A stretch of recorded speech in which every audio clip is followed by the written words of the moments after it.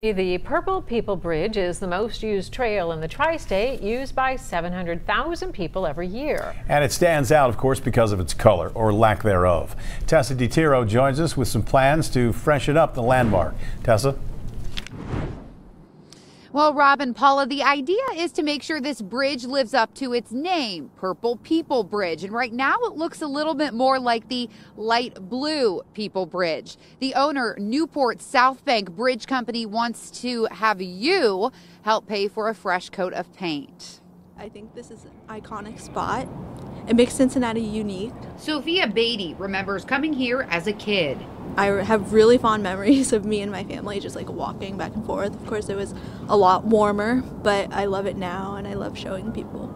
Today, she's showing her hometown to her friend Abby. The Purple People Bridge is one of their stops. Definitely cool. Definitely something that I don't have back home where you can just like walk across. If you cross today for the first time or the 100th, you can easily see the unique character. Music is playing. There are areas to leave personal memories like padlocks and signatures, and you can see the wear and tear. Paint only lasts for a period of time, and so we're at the point now where not only do we need to paint the bridge, but we actually do need to scrape some of the, some of the loose paint off and do all the necessary painting or maintenance with that. Moreland says that price tag is $1 million. I think it's a fantastic idea. I think it would draw a lot more attention to it, and it goes well with the yellow over there. Whether it's more purple or not, I don't have a thought about that, but if it needs painted, that should be done.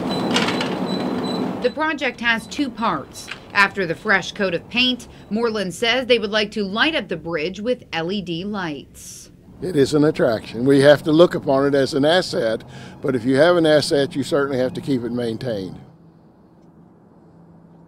So events like Party on the Purple and Boom on the Bridge do help raise money for the painting project, but it doesn't really make a dent in the $1 million they need. So the owner is asking for people who love and use the bridge to help pitch in. On the Purple People Bridge, Tessa DiTiro, Local 12 News. Tessa, thanks very much. If you're so inclined, we have a link to the GoFundMe page at our website, local12.com. Just click on the story or the Get It Now links.